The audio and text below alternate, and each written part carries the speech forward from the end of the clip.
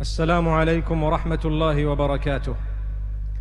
بسم الله الرحمن الرحيم. الحمد لله رب العالمين، وصلى الله وسلم وبارك على المبعوث رحمة للعالمين نبينا محمد وعلى آله وصحبه والتابعين ومن تبعهم بإحسان إلى يوم الدين وبعد. We commence by praising Allah subhanahu wa ta'ala, sending blessings and salutations upon Muhammad Sallallaahu'alayhi wa sallam, his household and all his companions. May Allah bless them and every single one of us. Ameen. My brothers and sisters, we started discussing the life of Umar ibn al-Khattab radiyallahu anhu, and I made clear mention that this man was feared in Quraysh, and he was a young man at the age of 27 approximately when the Prophet ﷺ had achieved nubuwah. And as we had heard, it was not befitting of us to make mention of the history of Umar ibn al-Khattab radiyallahu anhu had he not mentioned it himself. And this was prior to him accepting Islam. He says he engaged in all the vices. He was a person, and as he has said himself, who worshipped idols that he carved with his own hands. And he was a person who was involved not only with alcohol but even with women. And then as he grew up, he was well respected in Quraysh because he was a businessman. He used to travel a lot with his own caravans and with his own wealth up to the northern part of the Arabian Peninsula and coming down to the south as well. And he earned a lot of his wealth. So at a young age, not only was he wealthy and eloquent, but at the same time he was quite feared because of his power and might in Quraysh. And over and above that, he was a person whom Quraysh used to use to go. People used to all talk to each other, who is going to do this? And each one would say, I will do it. This one would say, I would do it. But no one would actually end up doing it because they were upset that Muhammad Sallallaahu'alayhi wa sallam was telling them that what your forefathers have been doing is wrong. And what I have come with is actually correct. Don't worship me, but worship my maker and yours, who is Allah subhanahu wa ta'ala. So they could not understand what is the catch. Normally Quraysh, those who grew up in that particular era, anyone who tried to say someone else was bad, it was because they had their own agenda. And in this particular case, Muhammad Sallallaahu'alayhi wa sallam had no agenda of his own. Rather, he would call people to develop a link with their maker alone. And this was something unique. So Umar ibn al-Khattab radiyallahu anhu, as much as he detested Muhammad Sallallaahu'alayhi wa sallam at that time, and he detested those who were believers, he used to go to everyone who Muhammad Sallallaahu'alayhi wa sallam used to speak to after he had left. And he would tell them, be careful, don't follow this, be careful, watch this man, don't listen to him. If you do, your life will be made difficult and I will be the first one who's going to sort you out. May Allah subhanahu wa ta'ala safeguard us. So Muhammad sallallahu alayhi wa sallam, there was an incident that occurred in Safa. Safa is where one of the mounts are, where we do the sa'i. When we go for Umrah, we actually have the walking and the running between Safa and Marwa. So close to where Safa was, there was an incident that had occurred. And in fact, another incident that occurred, which is of importance, and we will make mention of it today, was just near the Kaaba. When Muhammad sallallahu alayhi wa sallam was praying, Abu Jahl came to him and struck him with his stick or with part of his bow. And so what happened is, Muhammad sallallahu alayhi wa sallam was hurt, but because he was just a man and Abu Jahl was a very strong leader of Quraysh, Muhammad sallallahu alayhi wa sallam said nothing at the time. And here comes Hamza ibn Abdul Muttalib, who was the uncle of Muhammad sallallahu alayhi wa sallam. He was out on a trip to hunt, and when he came back from his hunting trip, something strange happened. Someone told him, do you know, your nephew was beaten up by Abu Jahl. So Hamza ibn Abdul Muttalib got so angry and so upset. He went to beat up Abu Jahl and he told him, how dare you speak to my nephew in these words when I too am amongst his followers. So this was a declaration of faith. No one before that knew that Hamza ibn Abdul Muttalib was one of the followers of Muhammad sallallahu alayhi wa sallam. But at that stage, he became known as one of the followers of Muhammad sallallahu alayhi wa sallam. Now, Umar ibn al-Khattab radiyallahu anhu was related to Abu Jahl. Umar's mother and Abu Jahl were brothers and sisters, meaning that was his sister. So he was the uncle of Umar ibn al-Khattab. So he was very upset that my uncle was actually beaten by Hamza, or he was disrespected by Hamza. And he said, as a result, I'm going to sort this man Muhammad out. May Allah subhanahu wa ta'ala safeguard us. So he decided, Umar ibn al-Khattab radiallahu anhu decided on that day that this is the day. He walked out with his sword and he was very angry. He was ferocious, vicious. He had a bad intention. And he walked out. It was clear for all those who saw him that this man has intended something that is huge and big. He's angry, he's upset. So on the path he met Nu'aym ibn Abdullah. Nu'aym ibn Abdullah was a man who was a Muslim, but he did not say he was a Muslim. Later on, people found out he was a Muslim. He accepted Islam, but he was silent about it because he was worried and concerned about what the people would say, or his family and so on. So he had actually later on made his Islam clear to the people, but not in the initial stages. So he saw Umar and he asked him, where are you going? Is everything okay? He says, today I'm going to execute Muhammad Sallallaahu'alayhi wasallam. I'm going to execute him. Now Nu'aym ibn Abdullah said, you know, you are a man, you are intelligent, you are a strong man, Quraysh respects you. Umar ibn al-Khattab said, I don't mind, I will execute him and I will hand myself over to his own clan and I will then be executed as a result of him. I don't mind, but I will sort this problem out now, because it has split Quraysh into two pieces and we don't like that. So Nu'aym ibn Abdullah tells him, you know what? You have a problem in your own family. Why don't you start with them? Your sister, Jamil. Now Jamil, her name was Fatima bint al-Khattab. If you recall, we mentioned her 2 days ago. Jamil, not the wife of Abu Lahab, but the daughter of Al-Khattab, the sister of Umar. Her name was Fatima bint al-Khattab, also known as Jamil bint al-Khattab. So Nu'aym says, why don't you deal with them? Your brother-in-law, Sa'id ibn Zayd, he is a Muslim. They are openly Muslim. They follow Muhammad. They support Muhammad Sallallaahu'alayhi wasallam. Go and deal with them.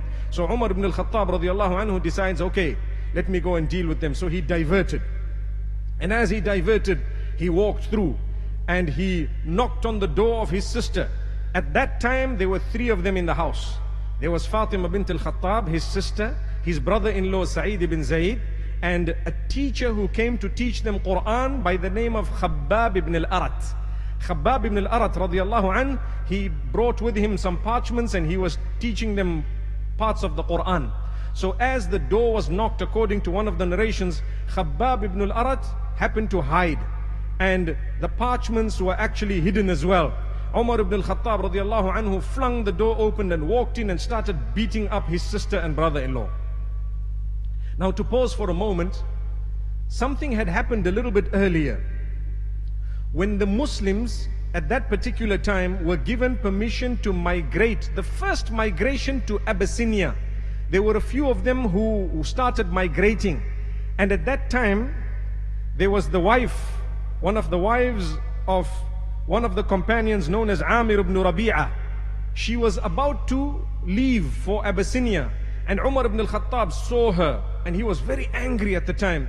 But when he saw her, he felt pity in his heart.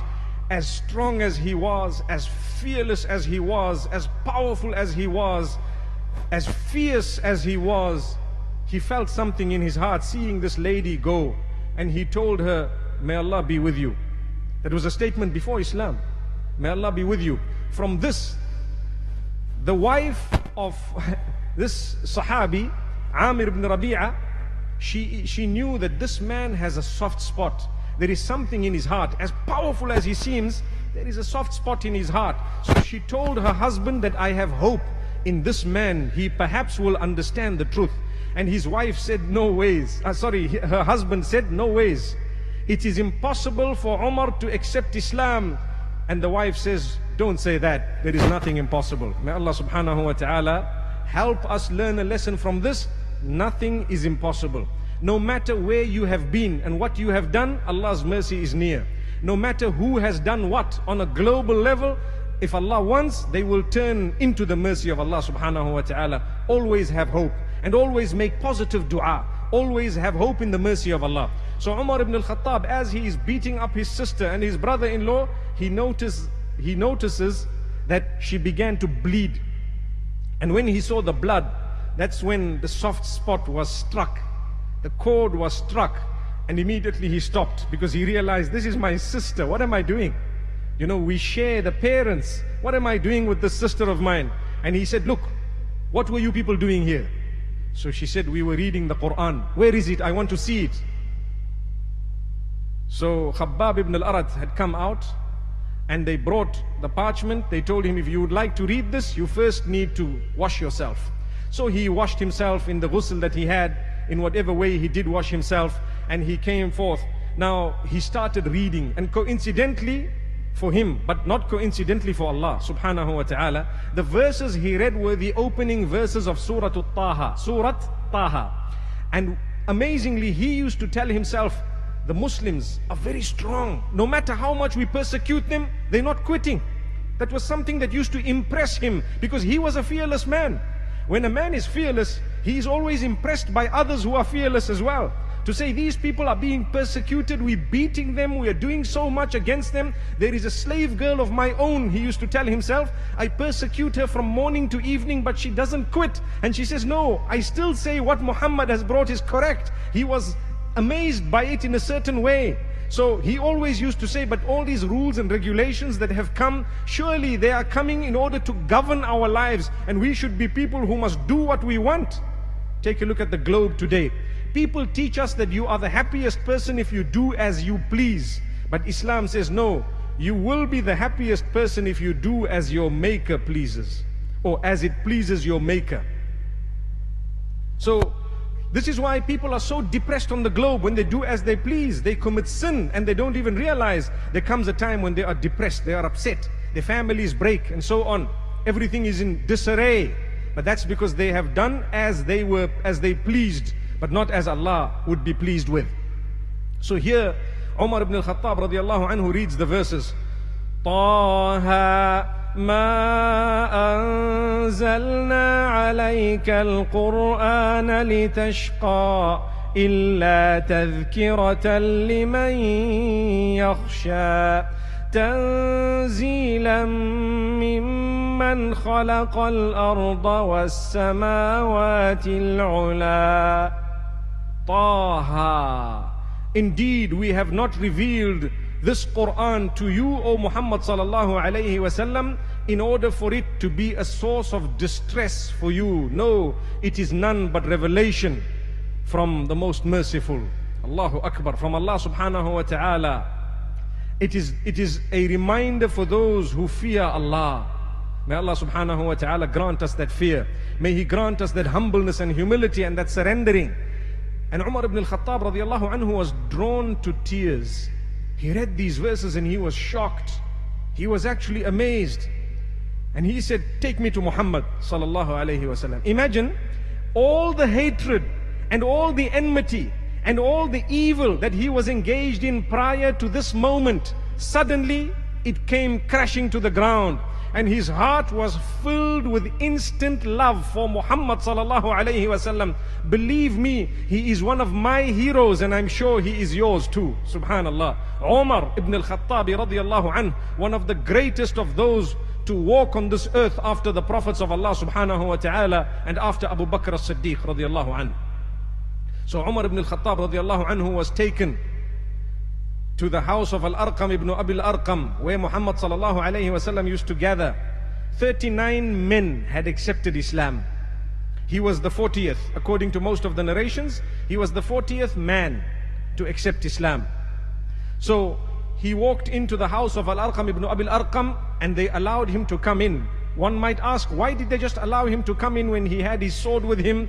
And according to some narrations, there was a sign that he was, just in a bit of a quarrel earlier on because of blood and what have you. They allowed him because Muhammad sallallahu alayhi wasallam had made a dua that the companions were aware of. That dua was, Allahumma a'izz al-Islam bi ahad al-umarain. Oh Allah, strengthen Islam through the acceptance of Islam by one of the two strong men, either Umar ibn al-Khattab or Amr ibn Hisham, who was known as Abu Jahl. And the Prophet ﷺ later says, in my heart, I always knew that Umar was a better option. Allahu Akbar, Allahu Akbar. May Allah grant us goodness. So this goes to teach us again, remember to make good prayers for those who sometimes might do something bad. We have a weakness. Our own children, we curse them sometimes when they do something bad. It happens. It's the weakness of man. Don't ever do that. It's the moment of acceptance of prayer. Why don't you make a good prayer for your children? Ask Allah subhanahu wa ta'ala, oh Allah, my child has disobeyed me. Oh Allah, bless the child. Make the child obedient to you, Ya Allah subhanahu wa ta'ala. May Allah bless us with the best of children. Ameen. So, here Umar ibn al-Khattab radiallahu anhu is faced with Hamza ibn Abdul Muttalib, who was at the door of Al-Arqam ibn Abil Arqam radiallahu anhu. And he was walking in. So Hamza says, oh Allah, this is Umar. In yuridillahu bihi khayran yuslim. If Allah intends goodness from this man, he will accept Islam. And oh Allah, if anything else is intended by this man, make it easy for us to overcome this man. وَإِن يَكُنْ غَيْرَ ذَلِكَ يَكُنْ قَتْلُهُ عَلَيْنَا هَيِّنَا. Oh Allah, make it easy for us to overpower and overcome this man if he intends any evil. So as he walks in, according to some narrations, he declared the faith. And according to some other narrations, Muhammad ﷺ said, oh Umar, you are welcome, enter the fold of Islam. And he says, Ya Rasulullah, inni ashhadu an la ilaha illallah wa ashhadu annaka abduhu wa rasuluhu. I bear witness, O Messenger, that there is none worthy of worship besides Allah, our Maker. And I bear witness that you are indeed a messenger of Allah subhanahu wa ta'ala. At that moment, there was a takbir that was heard all the way to the Kaaba. So many people heard it in Mecca. It was an amazing takbir, and this was because the Sahaba was so happy because of what had happened to Umar ibn al-Khattab radiallahu anhu. May Allah subhanahu wa ta'ala guide us as well.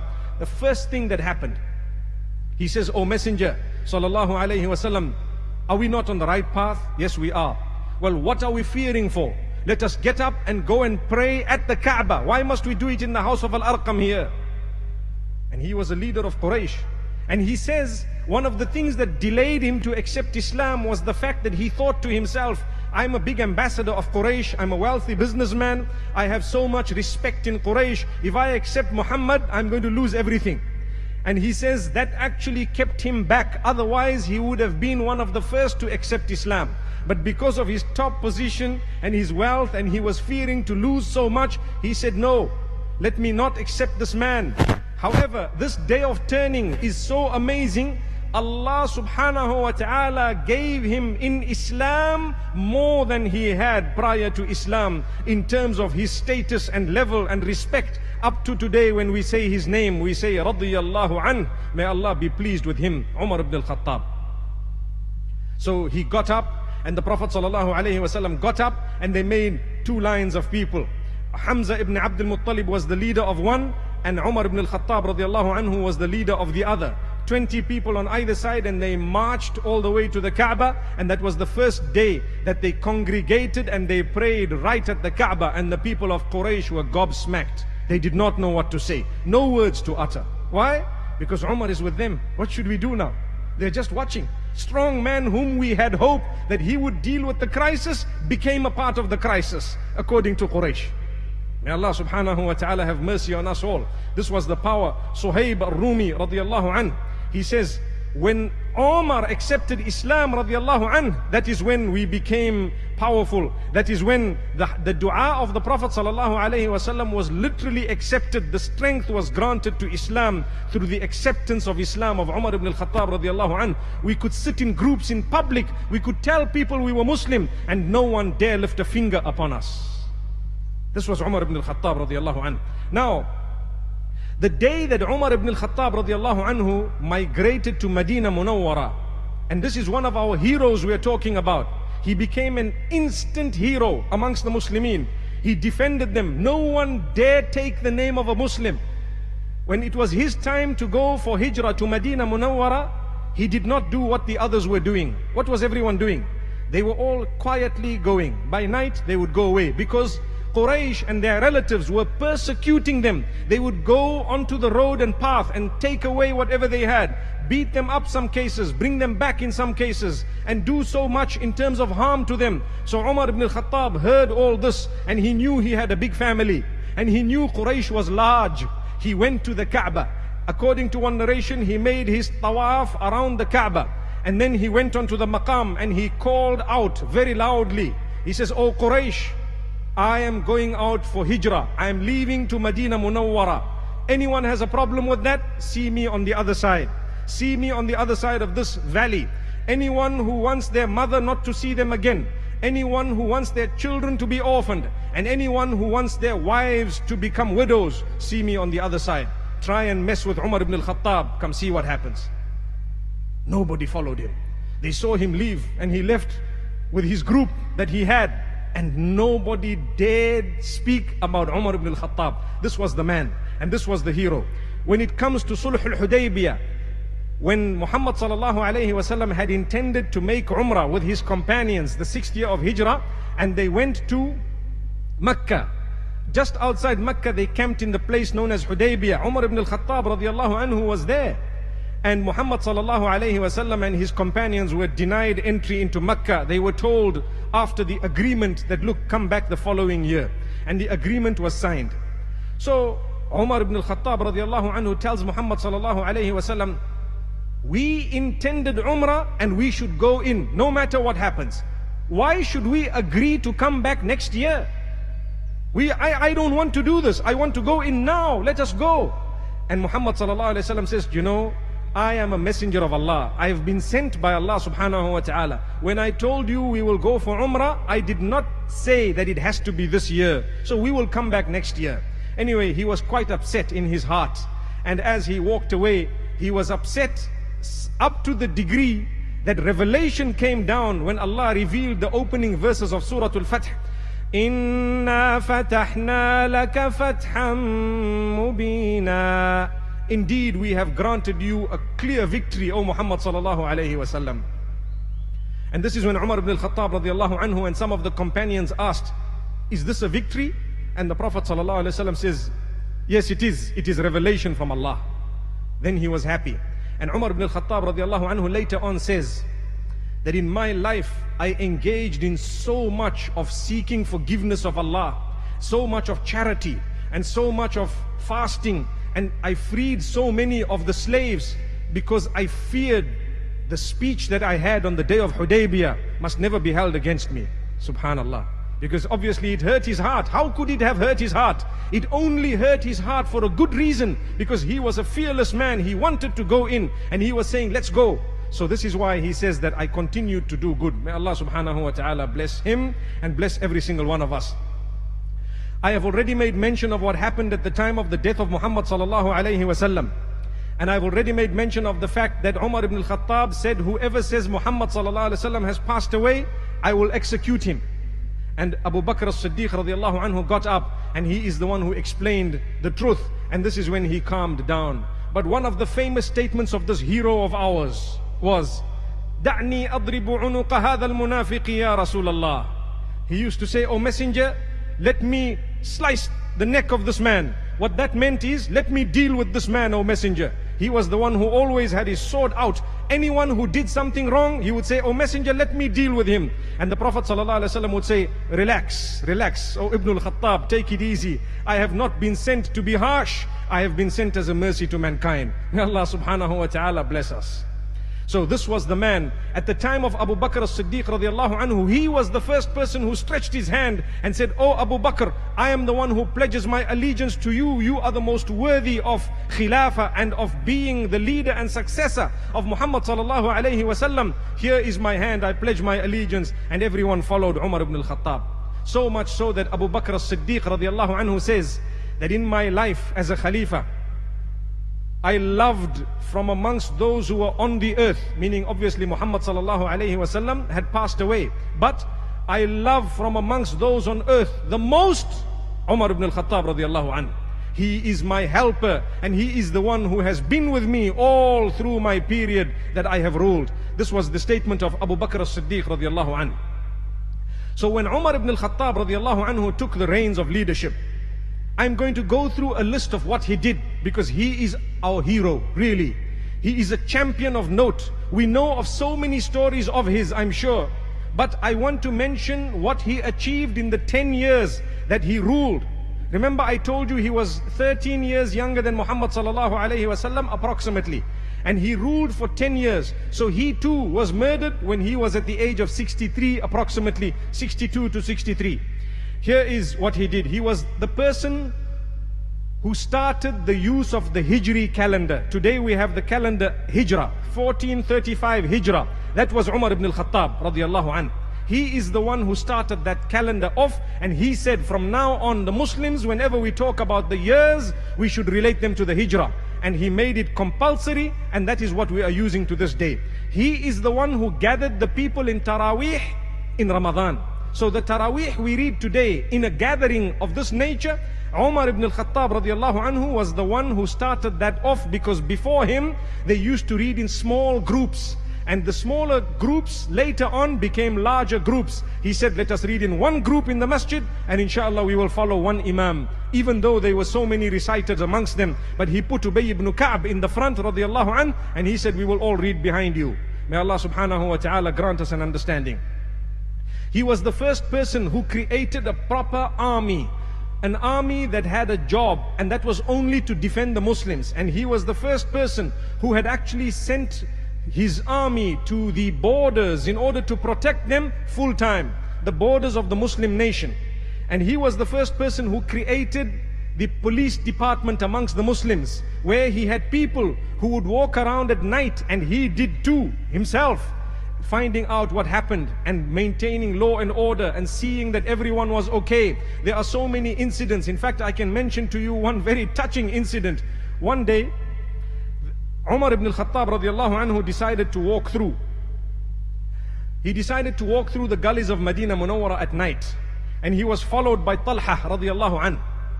And he walked into one home quietly when no one was watching. And he came out after a little while and he went back. And he had a home that no one would distinguish, because when he became the Khalif, he did not change his house. He remained where he was all along. So Talha radiallahu anhu decided to go the following day to that house to see who there was and what happened. And he found there was a very old blind woman there. So he asked her, who came to you last night and why did he come here? She said, I don't know, but it's a man who told me that he will come every so often. He brings me some foodstuffs and he cleans my whole house in a little while, and then he goes back. Talha radiallahu anhu says, Subhanallah, this is Amirul Mu'mineen. This is the leader of the Mu'mineen. And he goes himself at night to clean the house of this blind woman and to bring her some food once in a while. This was Umar ibn al-Khattab radiallahu anhu. The same man, Muhammad sallallahu alayhi wa sallam says, if Umar walks down a gully, shaitan would never walk down the same gully. Shaitan would walk down the other gully. Because even shaitan feared Umar ibn al-Khattab radiallahu anhu. This was a man, the hero. He was the first man who maintained the roads and built roads between cities and towns. He actually employed his men to service the cities by creating drainage and so many other facilities for the people of the cities and the towns. He was the man. He was the first man who developed what we know today as the Registrar General. You know, everything is recorded, the births, the deaths and everything. Who is a civil servant, what do they get, and so on. Everything recorded. That was Umar ibn al-Khattab radiallahu anhu. He is the first man who decided that anyone who memorizes the Quran shall get an allowance from me, subhanallah, from Baytul Mal. You memorize the Quran, you deserve an allowance. May Allah subhanahu wa ta'ala protect us. Today, people who memorize the Quran, one wonders what is their standing, because in so many countries the Imam is the lowest paid in the whole community. May Allah protect us. Look at Umar ibn al-Khattab. He knew these are our leaders. They are holding within them the deen. Let them get a stipend from Baytul Mal al-Muslimin, from the treasury of the Muslims. He was the one who developed the treasury of the Muslims in such a beautiful way. He had so much that he used to spend even on the Christians and the non-Muslims who were poor, from the coffers of the Muslims. This is the man. He was the man who developed a system of taxing imported goods. When people brought goods from outside, he would tax it according to what he felt. a certain percentage or whatever it was, he was the man. He was a man who decided that the coins need to have specific weight, and all the weights should be recorded, and when we are spending, we should have these gold and silver coins of specific weight and size. That was Umar ibn al-Khattab radiallahu anhu. He was a man who told his people never to destroy a place of worship that belongs to those who are non-Muslim. He was a man who was very kind to one and all. He was so just that he was known as Al-Faruq. Even prior to him becoming Khalifa, he was known as Al-Faruq, the one who distinguished. He was a just man. It is reported that one day a man came to him and told him, you know, this man was supposed to be penalized because he was a thief. So he said, "Oh Amirul Mu'mineen, how can I be penalized for having been a thief? How can my hand be cut for having been a thief when it was predestined that I was supposed to steal?" You see, that is a statement he was using against Umar ibn al-Khattab radiallahu anhu. So the man says, "How can this happen?" Umar ibn al-Khattab says, "Well, do you know what? It was predestined that you were going to be penalized as well. So here's the man, punish him." Allahu Akbar. So he was one ahead, always sharp. This was Umar ibn al-Khattab radiallahu anhu. There were so many other stories of Umar ibn al-Khattab radiallahu anhu. He was a man who had surveyed the land. He measured it, everyone's land, and he literally what we have today as the surveyor general, he started it all off. May Allah subhanahu wa ta'ala bless this great man. But there came a day, 10 years later, there came a day when there was one person who was disgruntled for some reason. His name was Abu Lu'lu al-Majusi. Abu Lu'lu was a man from the Persians, and what he did is he stabbed Umar ibn al-Khattab radiallahu anhu whilst he was leading Salatul Fajr towards the end of the 23rd year of Hijrah. He stabbed him 6 times, and Umar ibn al-Khattab radiallahu anhu fell down. He was taken away, and 3 days later he passed away. And that man who was known as Abu Lu'lu' Fayruz al-Majusi, he killed Umar ibn al-Khattab by stabbing him, and he stabbed several other companions who tried to catch him. Some of them were killed instantly, and at the same time Abdul Rahman ibn Auf radiallahu anhu managed to get hold of him by throwing like a sheet over him. And when that happened, this man committed suicide and died. So to this day, we do not know the exact motive behind the killing of Umar ibn al-Khattab radiallahu anhu.